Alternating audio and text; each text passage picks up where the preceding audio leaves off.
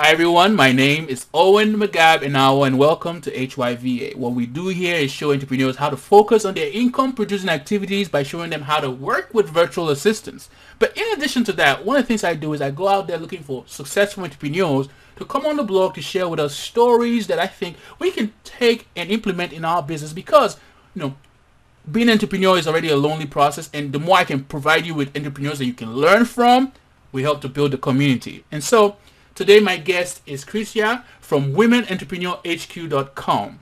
And Chrisia has a wonderful story. She got into business, and as a result of the business, she got into debt. But instead of giving up, she continued, kept on making the changes that she needed and was able to get out of debt as a result of her business. So I'm trying to find out how exactly, because a lot of entrepreneurs listening to this might be in the same situation. So Chrisia, let's get started. Introduce yourself to the community and we take it from there. Well, Owen, thank you so much for having me on your show, and thank you so much for introducing me to your community. I actually have a back-to-back story of debt, so this should be really interesting. But right now, my focus is my online show called Women Entrepreneurs HQ, and that came about the fact that I was able to two of my online magazines in May. So after that, I was able to focus my attention on this and just grow it. So I'm pretty excited. That's awesome. That's awesome. So let's get started.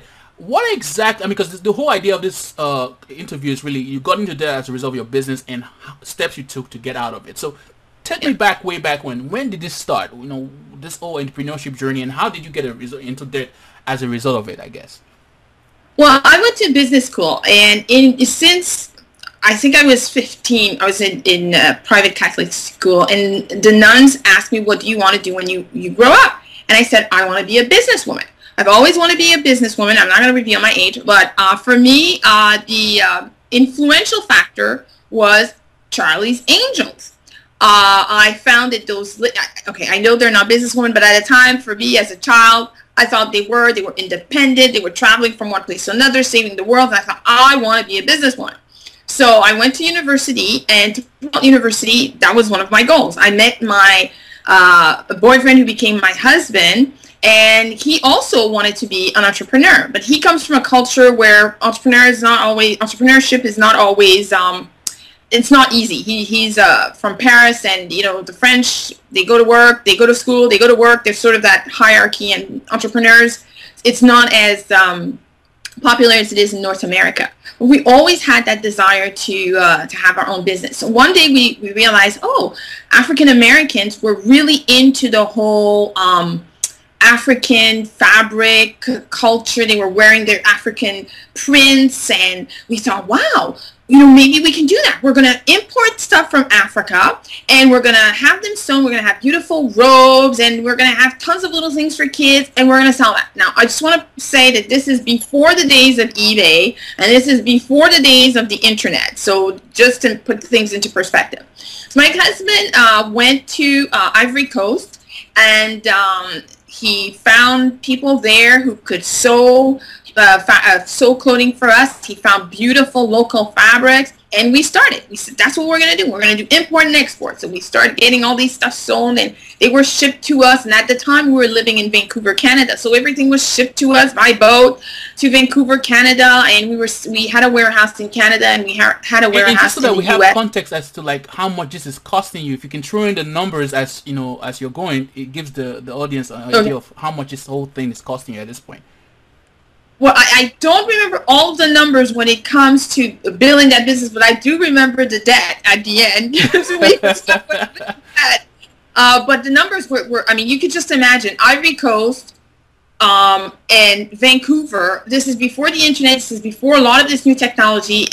Just having shipments on a boat, it was ridiculous. And then we had a warehouse in Canada, and we had a warehouse in the U.S. And we had a car because we had to drive from Canada to the U.S. But we had jobs at the time. So that's one of the things I want to say. We both had our full-time jobs, and we're doing this on sort of on the side. So we were investing pretty much any money we had outside of paying for the basic necessities in this business. So at the end, we did get a beautiful catalog together. So this is what it looked like. It was just a very small catalog. I created this on my computer in Word, and then I had it printed.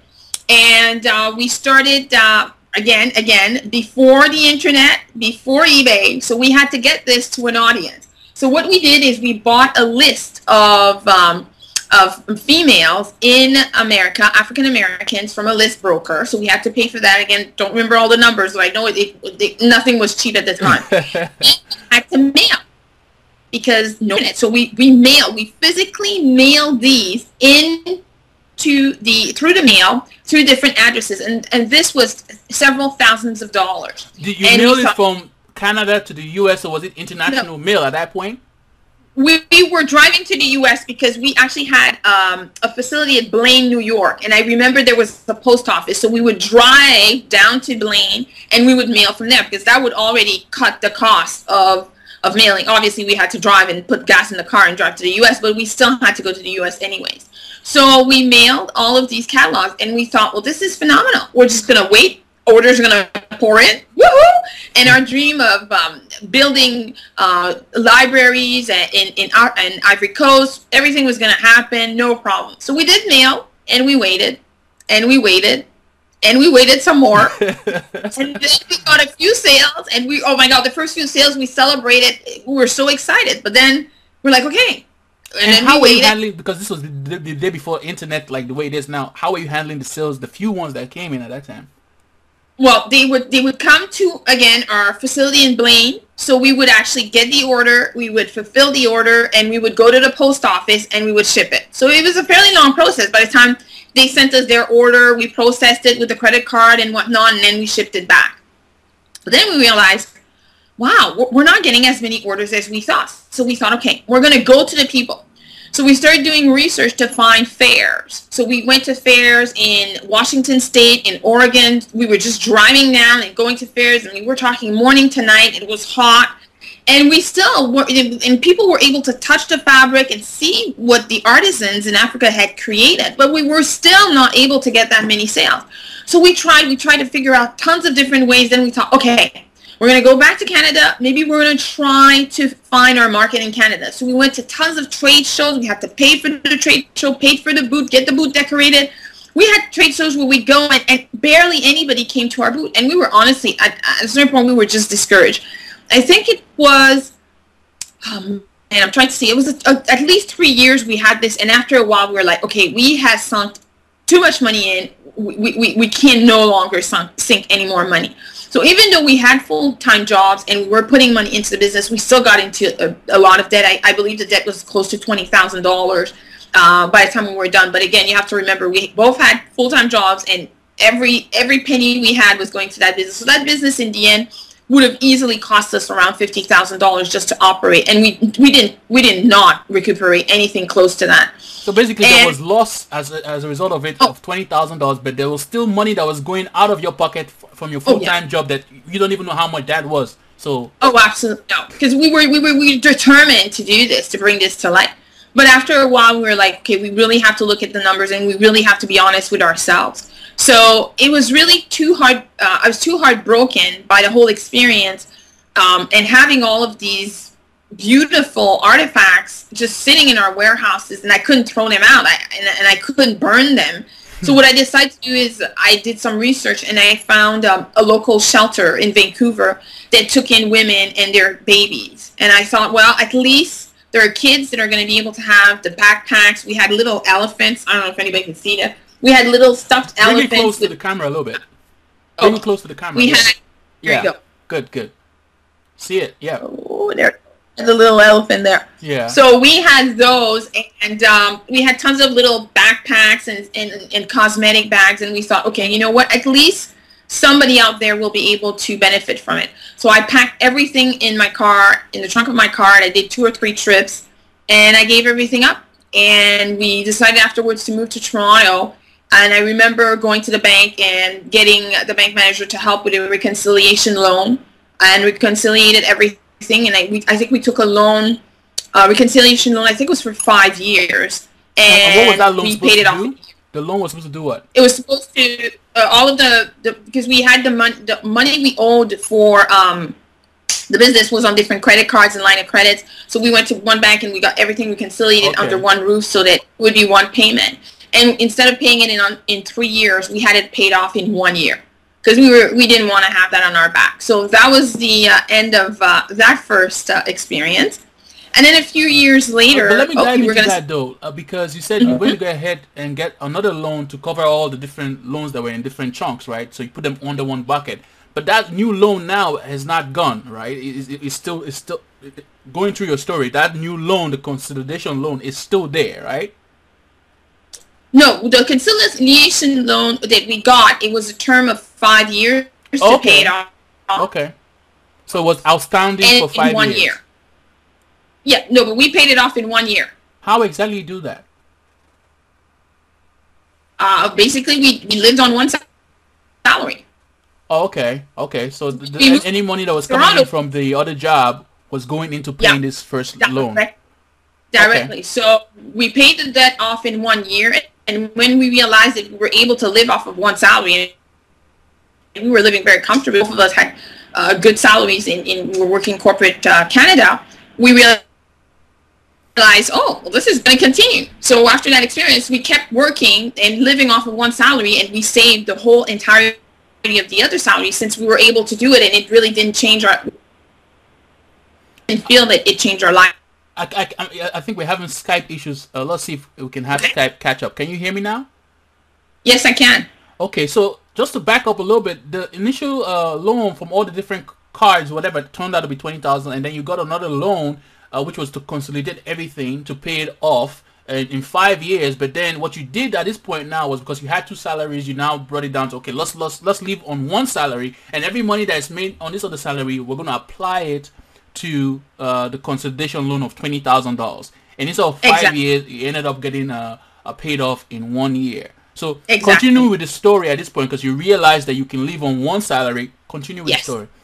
We basically decided to continue living on one salary, and it shocked a lot of people when they found out. Some of our friends, they were like, how do you do it? It's like, well, we're doing very fine, because, you know, we did it, and we did it by necessity at first, because we really didn't want to carry that monkey on our back. But then we realized we still go on vacation, we still go out to great restaurants, we still buy whatever it is that we like buying, because he loves to shop as well in terms of clothing. So it really didn't make any difference to us. But we thought, well, if we could pay off a loan in 1 year and live on salary, that means that now this money we could use to save. And that's what we did. And so moving forward, I'm assuming there was, you said there was two sides to the story of getting in debt. So there was another part of the story again where you accrued another debt as a result of business. I want to dive into that as well too. So go ahead. Well, as I said, both of us are entrepreneurs. So even though we were working in corporate and we were making great salaries and saving one salary and living off the other, we still had the entrepreneurial itch, and that started itching a few years afterwards. And at the time, this was an idea my ex-husband had, and as I said, he's from Paris. So the French are very into food. It's very important for them. So I know that for me, grocery shopping was a hunt. I had to go find the right croissants for him, the right French bread, the right cheese, because he just didn't eat anything that came out of the grocery store. And in our search, we realized that there were a lot of people coming from France and people from Francophiles, so Anglophones who love the French culture and love French food. And you also had people from Quebec moving to Toronto and not knowing where to shop, because it's not like in Paris where you can go anywhere and find any type of ingredients. Here, certain ingredients were located in certain shops. So he said, hey, we should do a food guide. And I thought, a food guide? He said, yeah, we should do a food guide. That's a great idea. We're going to do a food guide. We have all this audience. They come here. They don't know where to go. We're going to sell to them. So we thought, okay, let's do a food guide. So our first food guide, it's called the French Side of Toronto, and it looks like this. This, again, was somebody who worked with me in a corporate who created this. It's a little dark. Inside, everything was laid out on my computer. Yeah. Very, very, on my Word document. So we created this. We did this. We paid for the cover. It wasn't too much because it was a friend who was doing it. And we didn't pay for the layout because I did it myself. And the printing, I can't remember how much it was. I think it was a couple $1,000. But we only had 500 that we printed at first. And he had a great network in the French community. So we sold that to the French community. We went to the French consulate, to all of the French sort of meeting places. And the first edition, we sold, I think out of the 500, we must have sold 400 and something copies. So we made a little bit of money. It was really great. So afterwards, I got divorced, and I kept the business, and I kept running with it. And I thought, okay, well, I want to do a second print, but I think I really want to take it to the next level. So I hired a graphic. I don't know if this is too personal to ask, but as a result of this story, talking about debt, was the reason? Did this the divorce had anything to do with the debt, or this was a separate? Okay, go ahead. No, okay. not at all. So for the second print run, I decided to go higher end. I had a friend who was a fairly high-end creative director for a lot of the top advertising agencies, and she said, you know what? The first print that you did, great, you did it yourself, you had great success, but it's really now time to go to the next level. So she helped with the layout, and I hired her, and this is the second edition. This is what it looks like. So it looks very, very professional. I've actually seen other books who didn't look this great, and inside it was really well laid out. And of course, I printed more. I went with 5,000 edition printed, and the price of the book went up. But to help finance all of this, I started selling ads. So I basically would knock on doors. I literally knocked on doors, and I started selling ads to different advertisers to help cover the cost. Now, it did cover some of the cost, but it didn't cover all of the cost, and the printing cost was horrendous. I mean, my bill for printing was, I believe, $15,000. That was just the printing. Wow.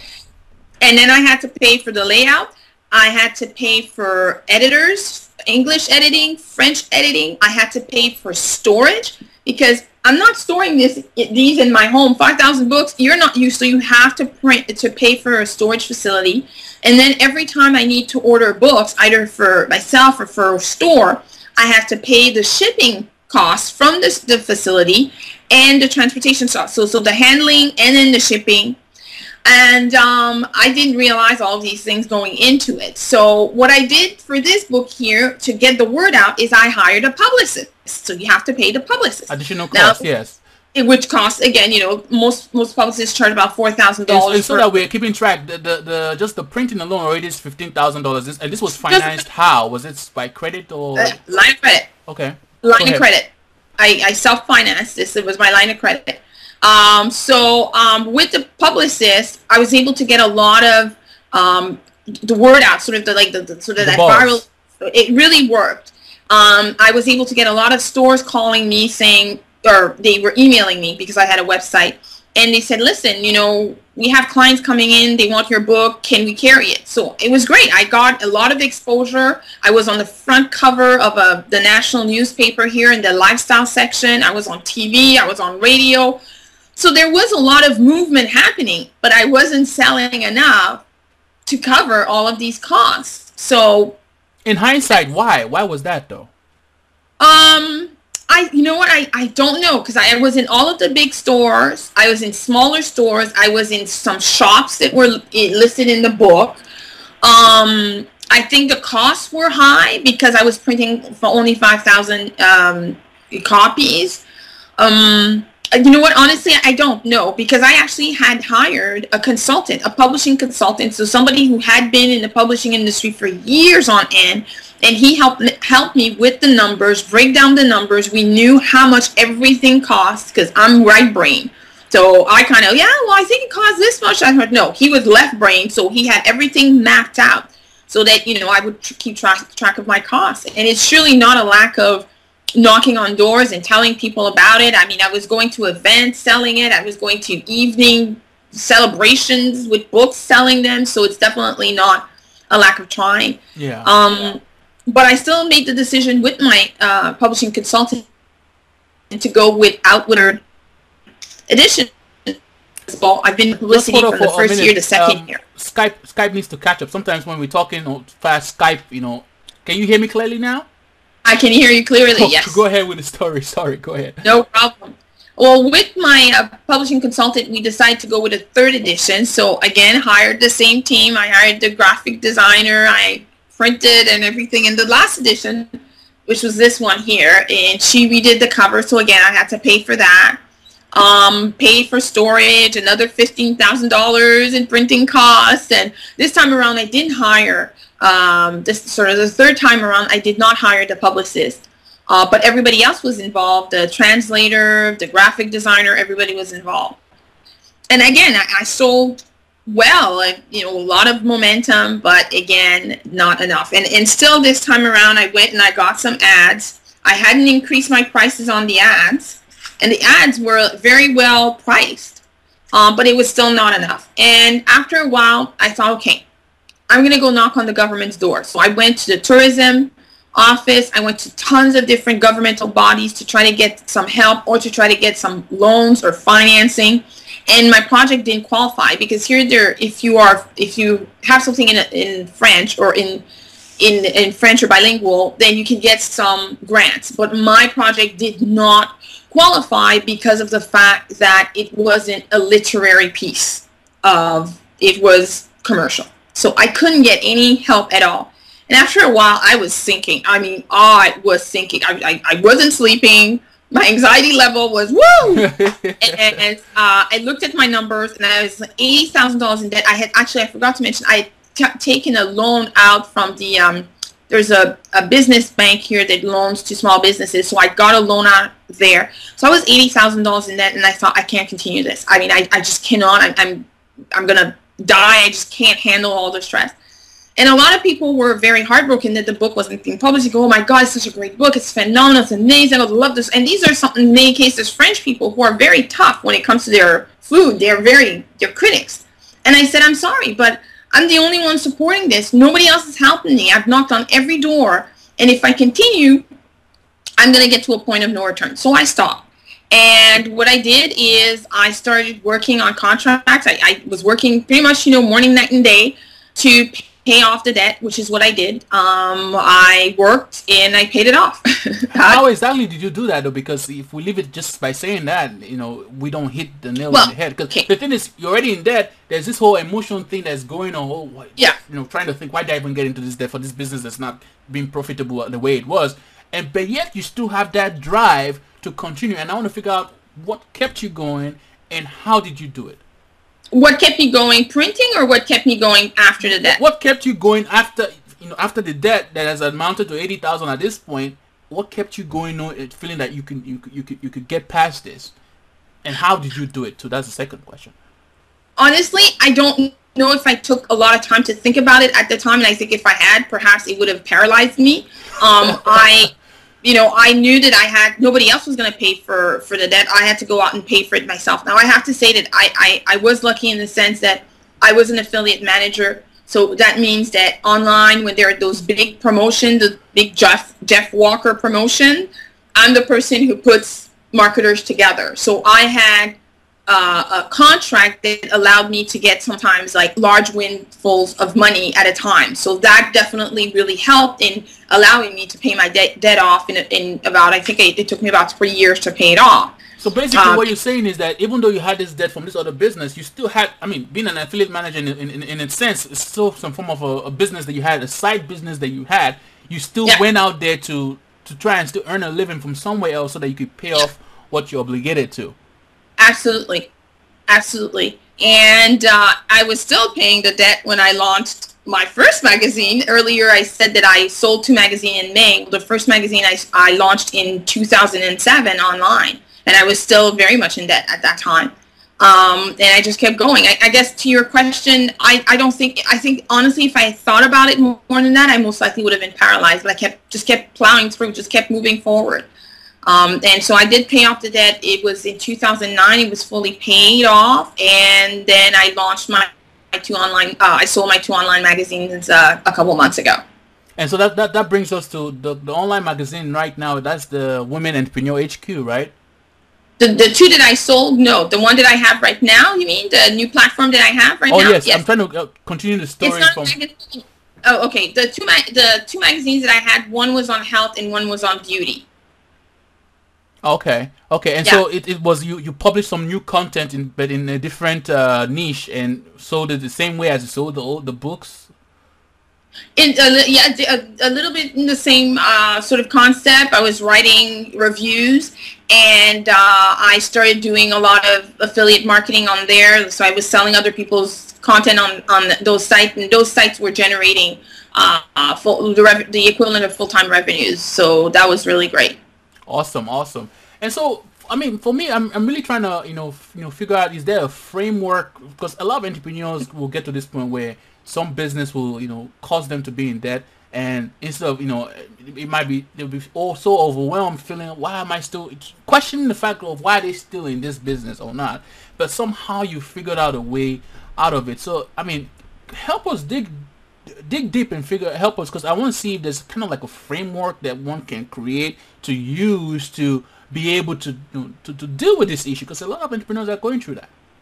Yes, and I wish that I could say, yeah, I had a framework, but again, as I said earlier in this conversation, I'm a right brainer, so I'm a creative person, so I just do it, and then it's a question of me figuring out how to get systems in place to, or remembering how I did it. For me, yeah, the debt was definitely present, because I was getting my statement every month. But what I did is I decided to ignore the fear.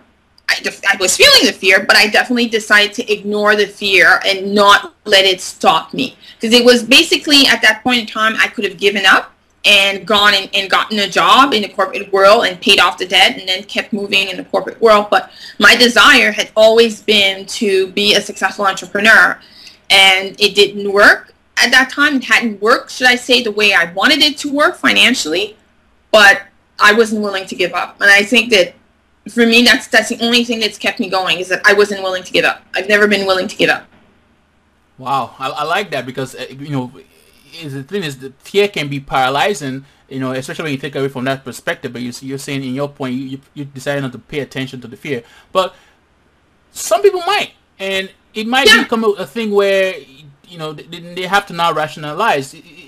From your own experience, is there some kind of tactics that you use to kind of block that fear from your mind? I'm trying to really try and see if we can dig out some things that we can share with the audience, I guess. Well, for me, I kept taking action. When the business weren't providing enough revenues, that's why I said, okay, I have to go out and get some contracts. So I got some contracts, and I was working long hours, and I did do things that other people might not be willing to do. Like what? Working long hours, working weekends. Sometimes friends would invite me to events, and I said, I can't go because I have to work, or I have a commitment, or something of that nature. When it's beautiful, we here in Canada, we have winter and we have summer. So when it's beautiful in summer, I'm more of a summer person. Winter is not my favorite season.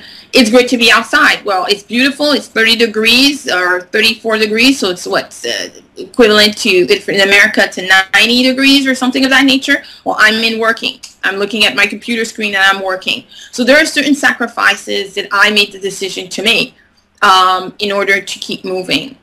I'm already digging out two things. There is, don't let the fear paralyze you. Be willing to make a sacrifice. Those were two things that are key in the whole process of really trying to dig your way out of debt. And so moving forward with the story, you finally end up getting out of debt. So yeah. and you now decide to create the magazines, and also as a result earn income from affiliate reviews. Bring us to where you are right now in regards to your current venture. Well, where I'm at right now with my current venture, as I said, after selling the 2 online magazines in May, that allowed me to have more time. And also I had started, it was in March. The current project that I have right now, actually, I actually will have to talk about that, because we're talking about failure and taking risks. There's a product launch that I launched earlier this year, and it didn't quite go the way I expected it to. And again, I spent time and money, not as much as before, because again, at this point in time, I had learned, but it didn't quite work the way I expected it to. So in my desire what did you learn? Because you said something I think is key for us to share. What did you learn that made you you did something different, I guess, to reduce the debt, but what was that you learned, I guess? Well, a couple of things. First off, I changed. There was a webmaster that I had. I changed a webmaster. The webmaster I have right now, his fees are lower. When it came to the graphic, I also was very careful to keep the cost of the graphic work at a reasonable price. I had somebody review all of my copy, but this was not an editor. Like, this was somebody who, she was doing her PhD. She was very good with copy. This was not somebody charging, $30, $40 an hour. So there are a number of things that I did to reduce my risk, my exposure to risk with this project. And at a certain point, I realized that it was definitely not going to take on the way I expected it to. So in my desire to try to find a way to market this, I used a tactic that a very successful internet marketer had given me in December, and I used sort of the framework, and I adapted it, and I changed it a little bit. And Owen, I'm not sure if it's possible for us to pause this interview or not, because my battery is running low and my cord is not attached to my laptop. Oh, so you have to attach the cord? I have to go run and get the cord, Yeah, or else go ahead. Go it's ahead. going to shut down. This is real life interview. Sometimes it happens. Just go ahead. I have my phone. Go ahead. Okay, I'll be back in 2.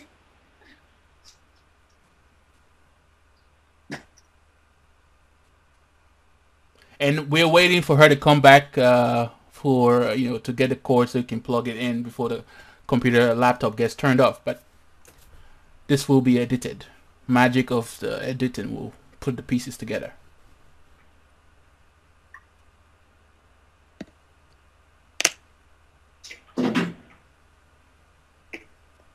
Wow, you're back. That was fast. So maybe we might not have to edit anything. So go ahead. Go ahead. So, as I said, this very successful internet marketer who made millions online, and the reason I know him is, again, as an affiliate manager, I had the mobile phones, the personal contact information of a lot of these big marketers. And I called him and I said, you know what, I heard of this strategy that you recommend, and I was wondering how it worked. And his recommendation was, I go out and I find 10 very successful women online, and I interview them, and I ask them to promote my product, and they're promoting everybody else's product. But the experience I had contacting different marketers, I thought it might be a little bit of a difficult game. No, people aren't willing just to mail for you just because you ask them to. And I started looking online, and I found 2 other guys. One is David Siteman Garland, and Awesome, his show is The Rise to the Top. And the other gentleman is Andrew Warner, and his show is Mixergy.com. And I think you've been on Mixergy.com. Yeah, definitely. Yeah. Andrew Warner, I know him, yeah. And I'll be interviewing both of them on my show. And I was looking at what they did, and I found their website, and I spent hours watching their videos, their interviews, and reading their background. And I thought, okay, this idea that this very successful marketer gave me, and what these guys are doing, and I thought, well, these guys, they do have women on their shows, but a lot of them are interviewing, young men who've made millions upon millions with internet startups. And I thought, well, nobody's really focusing on women and women entrepreneurs because we have a different way of approaching business. And actually, one of the guests that I interviewed on my show was Dr. Sharon Hadari, who had worked in America. She's a scholar, and she's worked in America. She launched one of the organizations dedicated to women and helping the advancement of women in business, their own business. And she's found that most women have that ceiling of $1 million. It seems that we are adverse to risks, and women, we're really into sharing our stories. And I thought, well, I'm going to use my experience, because I failed, and I talk about it, too many failures to talk about on this stage. And I've had ups and I've had downs and I've had mentors, and I decided to use the example of these 2 guys, so David and Andrew, and the example, and create Women Entrepreneurs HQ. And that was going to be a platform for women to come and share their story. So what you're doing here is very, very close to what I'm doing, but I'm really trying to focus on women so that women can see themselves and say, wow, okay, this woman sold her house, she sold the shares in her company, she was willing to move into a 1-bedroom apartment to live out her dream of building her successful business. If she can do it, then that gives me courage. And that's where I'm at today with the Women Entrepreneurs HQ. So the journey continues, and what I like about it is that you shared the story, the when you bought the African attire and material and tried to sell that, got you into debt. You found went to a situation where you ended up, instead of spending 2 incomes, you only had 1 income and saved the other one to pay off the first debt. Now found the zeal and the drive to continue even with the initial setback, to go into another business, got into the book, what's it called, you actually created a book that was reviewing food products and all that, and that got you to even a larger debt, which was ended up being $80,000. still got the drive, paid it off, made the sacrifice. First of all, not paying attention to fear and not and making the necessary sacrifice. Ended up paying it off, and now you're moving into a whole new story, which is the Women Entrepreneur HQ, and that to me was what I wanted to show to entrepreneurs who are listening to this, is that you don't give up. You continuously do what you got to do, and you'll get to that point where you're debt free yourself too. And you know what, Owen, to your point. I can hear you. I think, failure. And were you afraid? We had the Skype delay. I'm trying to catch up. Yeah. What was the point you just made?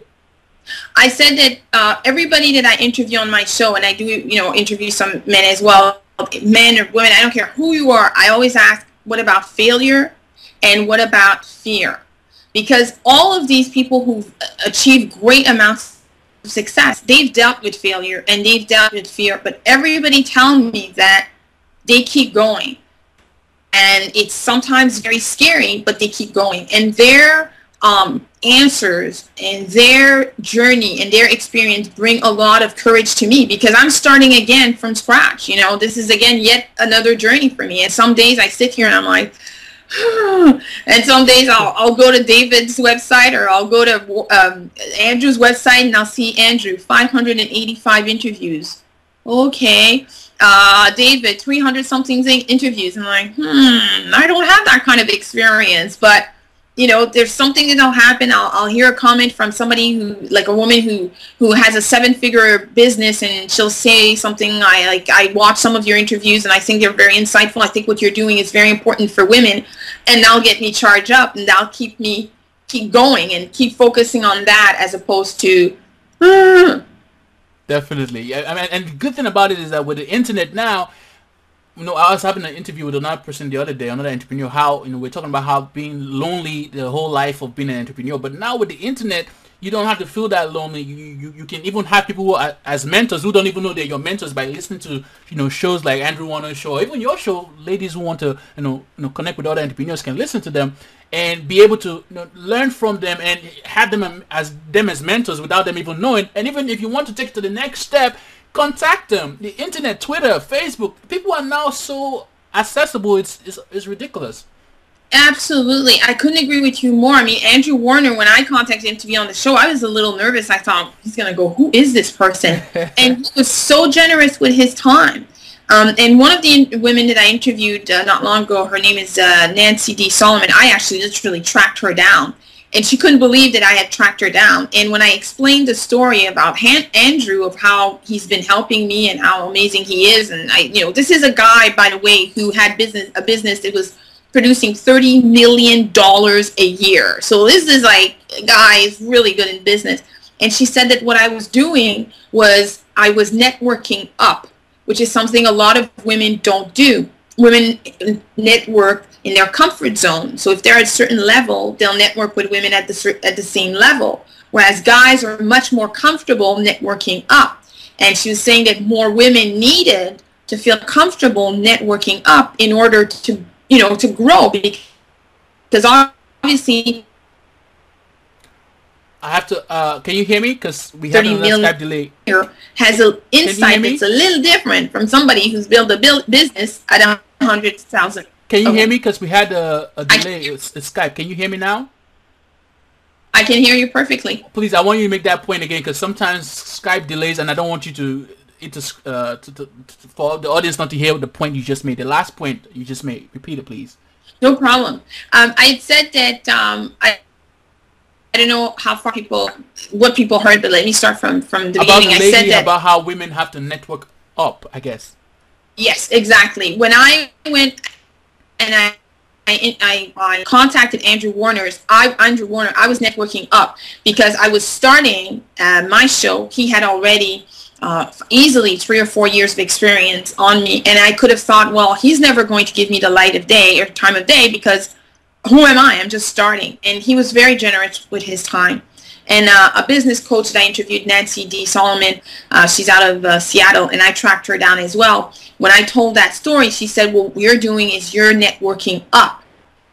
Men have no problems networking up. women do. Women tend to network at their own level. So if they're, earning about $30,000 with their business, they're going to network with other people at that level. If they're, at 100, they'll network with people at that level. But she said that how you grow exponentially is when you network up, because obviously somebody who's built a $30 million a year business has different insight from somebody who's building a $50,000 a year business. Wow, I like that. And so that we can, put the interview all together, the initial focus was, how about, entrepreneurs who are in debt because of their business, what they got to do to keep on going so they can get out of debt by still being in business. And that doesn't necessarily be the same business, but it could be some other business. What is that one thing in this very topic so far that you feel that, we've not been able to, touch, that you want to just, share as the last point before we end the interview with anybody who's facing this situation, I guess? Well, I think that we've touched upon, everything that I would have liked to be able to communicate. But I think that what I'd like to do is honor you for talking about failure and talking about how it shapes our journey as entrepreneurs. It's something I'm very passionate about, simply because based on my experience, but also the fact that oftentimes it almost seems that people who are successful, they're successful overnight. They wake up and now they're running a $20 million a year company, and you wonder, well, was there failure? Were they afraid of anything? How did they do it? Were there, any lessons that they learned? And we almost sanitize it to the point where it's like reality TV. It's a mirage of reality. And being an entrepreneur can be a lonely journey, especially when you don't know who to go and tap in, which networks to tap into. And the reality is, when you start talking to successful entrepreneurs, I bet you $1 billion that you will not find one successful entrepreneur who's not dealt with fear, who's not dealt with several failures and kept going on. And the fact that people understand that when you're going to be an entrepreneur, it means that you're going to take higher level of risks. And when you take risks, some of it pays off and some of it becomes a lesson.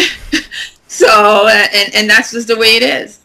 Wow, I like it. It's a great way to end it. Just be realizing of the fact that that's what's going to happen. It's how you deal with it when it happens. That's what matters. And Christian, how best can anyone who's been listening so far, how best can they get a hold of you is what I'm trying to say?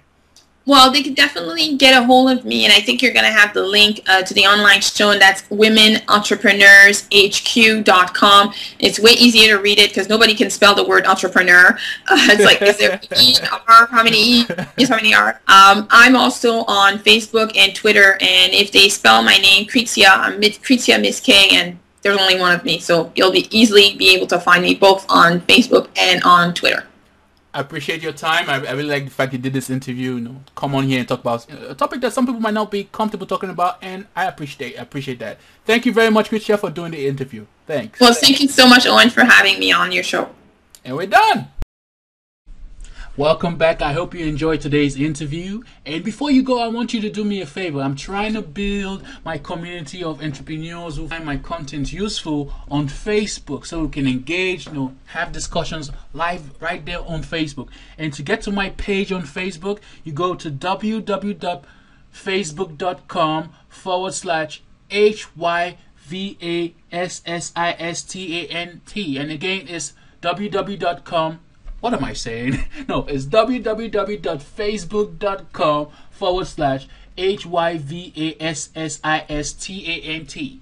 And when you get there, what you're going to do is look for the a button that says like, and you click on that button, and then basically you become a fan of the page. It's that simple. You don't even have to leave me your email. Just click on the button that says like. And again, the page to go to is www.facebook.com/HYVASSISTANT. And that stands for HYVAssistant. Real easy.